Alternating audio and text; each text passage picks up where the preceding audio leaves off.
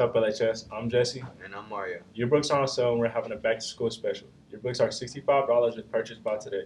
Yearbook prices will go up on tomorrow, October 1st. The back-to-school sale is the lowest price of the year. Seniors, if you need to retake your senior pictures, check your school email for info. Wednesday is our yearly picture day extravaganza, and it looks like everything is due, including baby pictures and senior quotes. Underclassmen makeups, senior formals, and club pictures will all take place in the small gym all day Wednesday.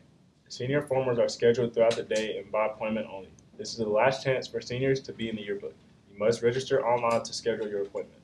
Faculty, if you need to retake or make up a picture, please do so before school or during first block. If you do not have a picture made, you will not be in the yearbook.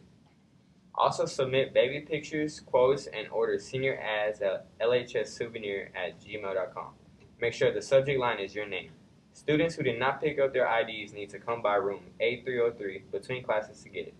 Sophomores and juniors, last Thursday was the last day to sign up for the PSAT. You may bring the $17 cash or check to guidance or pay online by Friday. You may be wondering why you should take this test. Juniors who score high enough on the PSAT may qualify as a National Merit Scholar.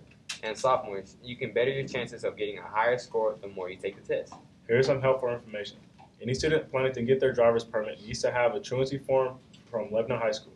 To get one, students need to go to A100 24 hours before you need it and sign your name on the clipboard.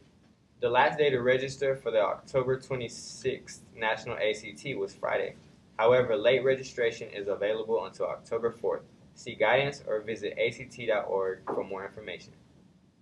A list of new and current NHS members is posted outside of room B312. Our first meeting will be Thursday, October 17th at 3 p.m. There will be a Skills USA meeting on Wednesday at 3 in the cafe. All members, please bring your packet and money for competition. FBLA will be hosting their annual Princess Character Breakfast on October 19th. Don't forget to get your tickets early. Please remember the cost is per person, so if you're bringing your child, it will be $5 for you and $5 for your child. Please pay online at Lebanon High School's website or purchase tickets at Lebanon High School's front office. Hours from 8 to 2:30 p.m. Coming up, we have more news, but first, let's find out more information with National Hispanic Heritage Month. Each year, Americans observe National Hispanic Heritage Month from September 15th to October 15th by celebrating the histories, cultures, and contributions of American citizens whose ancestors came from Spain, Mexico, the Caribbean, Central, and South America. The observation started in 1968 as Hispanic Heritage Week under President Lyndon Johnson, but it was expanded by President Ronald Reagan and enacted into law on August 17, 1988. Today, BDN begins our series by celebrating Hispanic heritage. I hope you enjoy.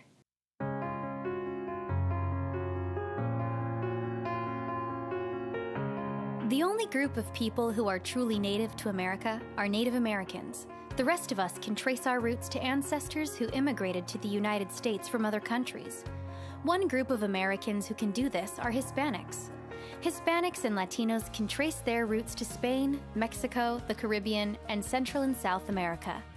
Around 50 million Americans call themselves Hispanic or Latino. Their customs and traditions have become a part of the United States culture. Because of this, Congress passed a law stating that September 15th through October 15th is National Hispanic Heritage Month. During this month, Hispanic activities are celebrated all over the United States.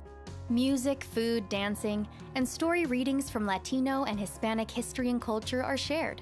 Hispanic authors, poets, artists, and performers share the arts from their ancestors' countries.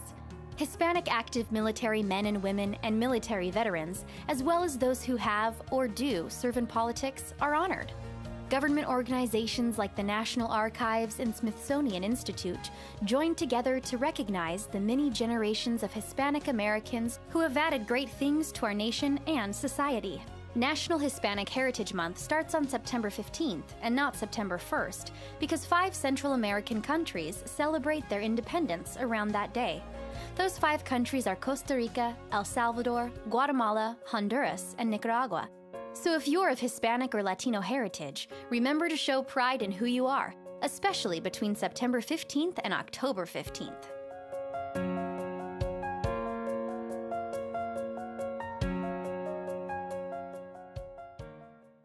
To find out more information about National Hispanic Heritage Month, Please visit HispanicHeritageMonth.gov. Today marks the beginning of the 2019-2020 bowling season. Tomorrow, the Blue Devils have their season opener against the Portland Panthers. Come out and support them as they bowl their way towards the state tournament in January. See you at Pro Bowl West, 4 p.m. is the start time.